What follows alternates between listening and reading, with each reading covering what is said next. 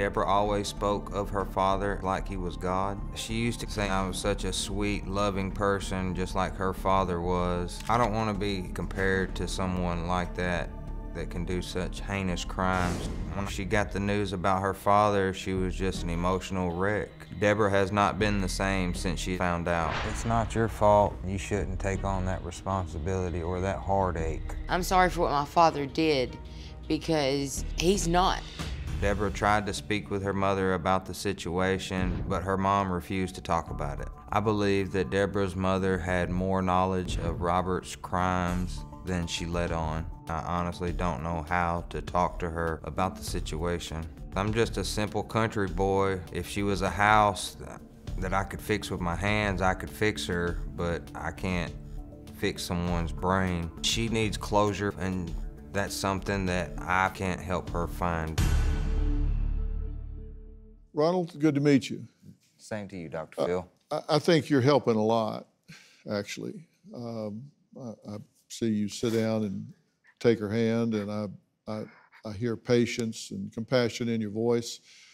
I think you're helping immensely, so God bless you for being who you are and doing what you're doing. And you understand this is tough for these two to hear, right? Yes, sir, absolutely. And April, you said this would have been your undoing. You kind of had to ease into this, and you're still adjusting to it, right? Definitely, yes. She finds out something new every day. I tell her, I tell her new things, and she's every day, and it just... And I was a part of this whole thing. I was a part of it, and a lot I don't remember. And that's okay. That's the best thing for you, I promise you it is. You know, you remember what you need to, and I don't think it's necessarily productive to go back through every jot and tittle of all of this.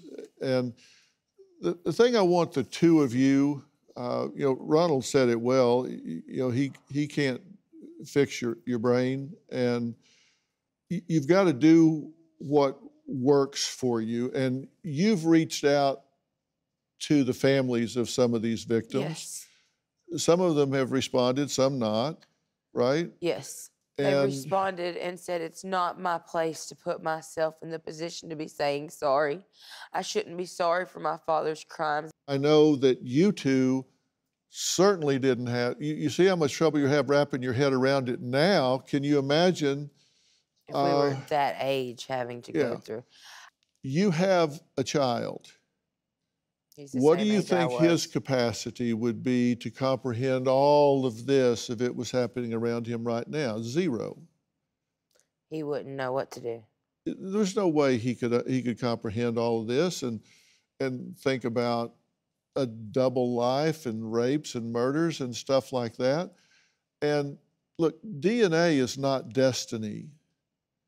It's just a chromosomal component. It has nothing to do with who you are, and you need to accept that.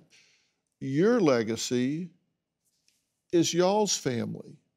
What you've created, you found a good man, you have a wonderful child. Yes. It's what your family becomes, not what you came from. Right. You have the chance to set that up. Your life is what you make it now, not what you were subjected to in the past. And that's what you guys need to focus on. That's history. Breaking the generational curses. Do you have a story or a question for me? Click the link in the description and tell me what in the world is going on.